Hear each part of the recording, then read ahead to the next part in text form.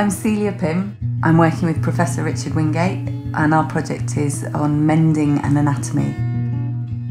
I'm an embroiderer, a knitter, a darner. I do a lot of work with mending and repair. It's always been of interest to me. Richard and I felt there was something about the process of learning anatomy for students in this intense emotional environment where they open up bodies, that it might be nice to have a contrast within the dissecting room of me putting things back together.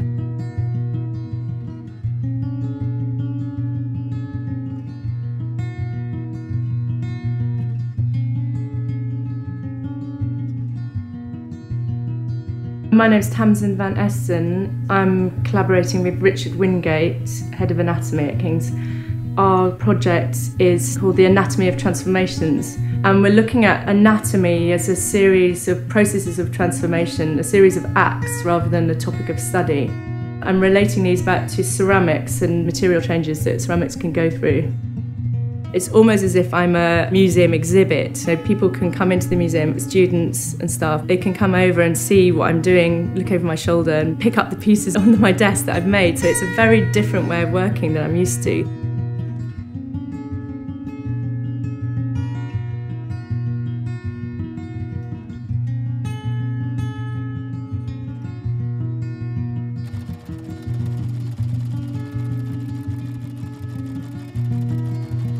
My name's Karina Thompson, I'm a textile artist and I use digitally programmed embroidery as part of my practice.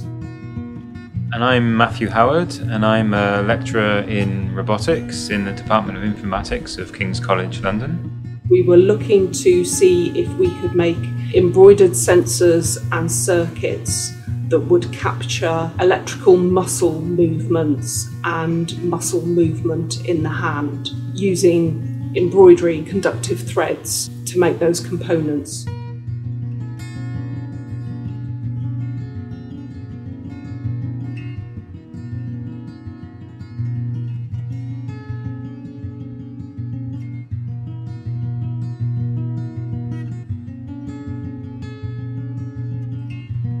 My name is Les Bicknell and I make books and I think about folding.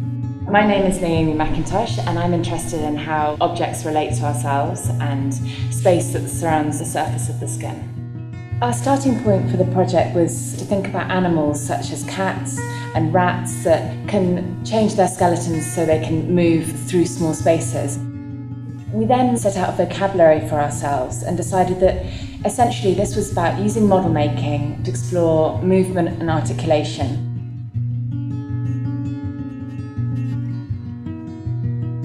Mending appears sort of benign and kind, which it is, but it also means that it lets me in. I find that usually you begin a conversation about their jeans or the hole in their sweatshirt or backpack, and then quite quickly we get on to, they're like, oh God, this is intense in here, or this feels like a big thing, or I'm not sure how I felt today. I think the main thing is about stories, how willing people are to share their experiences and their stories. What I'm interested in is how they feel, how students are coping in there, and this is a way to find that out.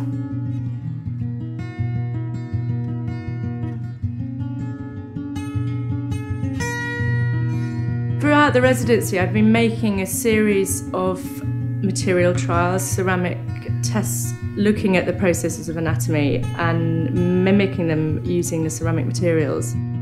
By the end, there will be a whole collection of these objects that reflect all the different processes that are going on in the different areas of anatomy. So they're not directly representational, but they're taking the essence of the idea of these transformations you have in anatomical processes and interpreting them using clay and ceramics as a communication tool.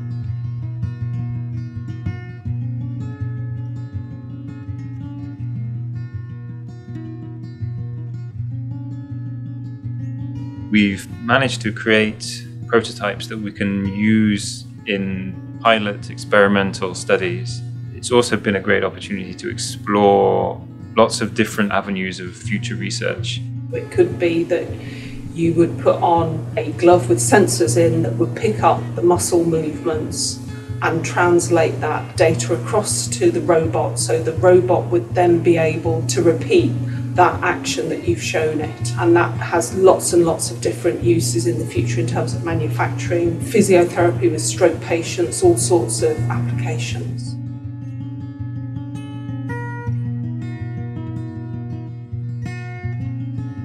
The idea was to make things that we didn't know where they came from, what they were about.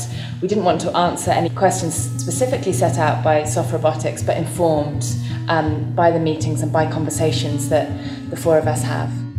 We set parameters about the vocabulary that we wanted to work with. So the main element was deform, reform. That language was really important. Had a place to go back to every time we made something. We could almost test it against the language. The key to the whole project is to be surprised, both scientists and craftspeople. So if we were surprised by something, it was successful, and then we ran or explored that element.